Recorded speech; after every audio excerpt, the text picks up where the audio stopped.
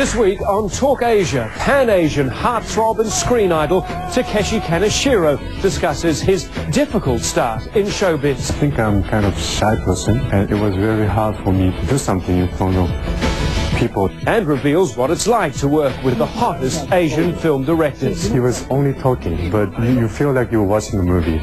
Join me, Hugh Rimmington, for Talk Asia, only on CNN. Welcome to Talk Asia. Now, there is a chance you haven't yet heard of Kaneshiro, but there is very little chance, if you care anything at all about Asian culture or film in general, that you're going to remain ignorant of him for very long. He's a pop star, he's an actor of considerable versatility, and now he's a model. After hit TV shows and 29 films, Time magazine has described him as a chameleon, the Johnny Depp, no less, of the Asian film industry. He was an action hero in the ravishing movie The House of Flying Daggers, but his latest film, consistent with his professional restlessness, is a big-budget musical, perhaps Love. Kaneshiro, welcome to Talk Asia. Hi, thank you.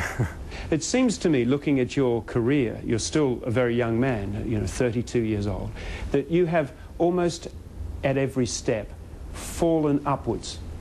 All the time your career has gone on and got bigger.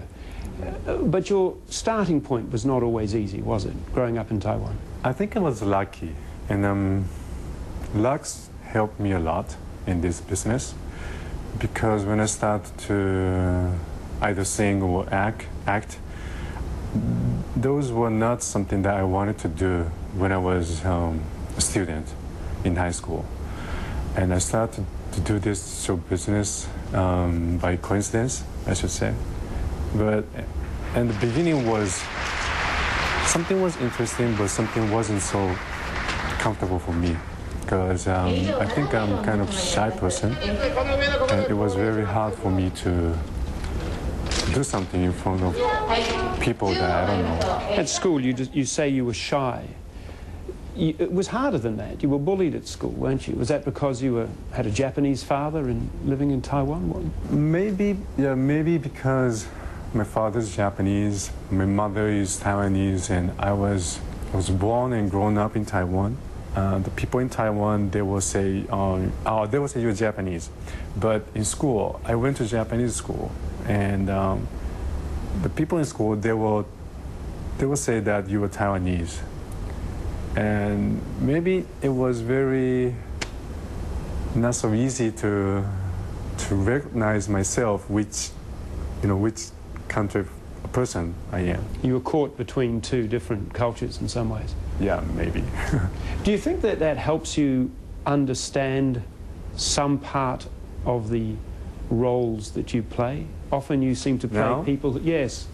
Often you seem to play people who are not quite at ease with their world. It helps in a way that when I start to work in Japan, because the Japanese helped you, and because you know the culture, you know how to say you know how to expose the emotion in Japanese way or in Chinese way, because I think they'll be different when the language is different. Those helped, but I don't know if that helped in acting different kind of characters. I think that's something different. You started off in music. How did that happen? That was, I think it's kind of the way they publish new young stars, because I was 18 or 19, I guess, and because I didn't have any clear idea about this career yet. And for me, everything was challenge, and I just tried. And somehow I think I was lucky that people start to like music or like a person. And then I got the chance to start to do movies, and that's how it started. So when you were being a singer, did it seem to come naturally to you? Not really. But because I tried to write some songs. So writing songs and sing the song you wrote by yourself was really great for me. But maybe the audience, they might not really listen to the work you did.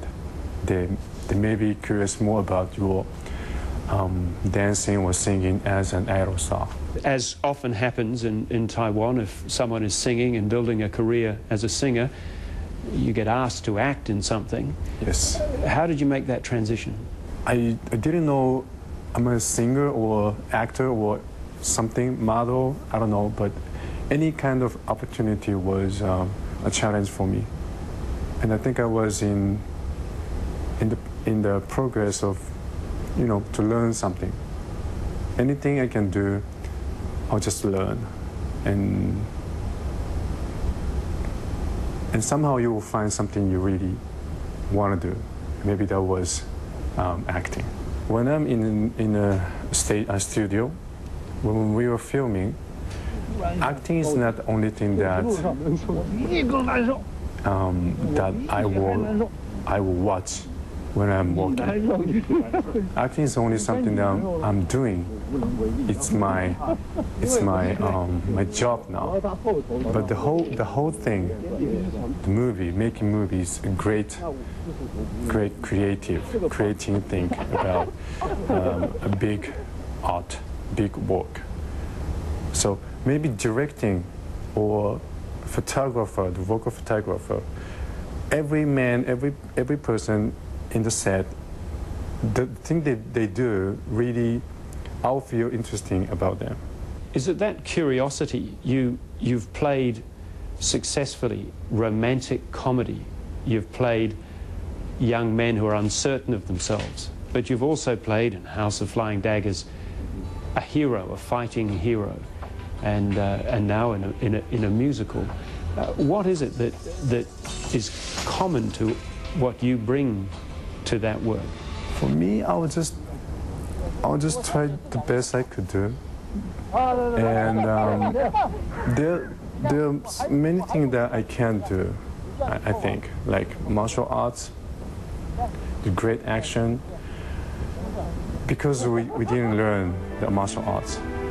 What we can do is act, or you can say pretend to be the guy.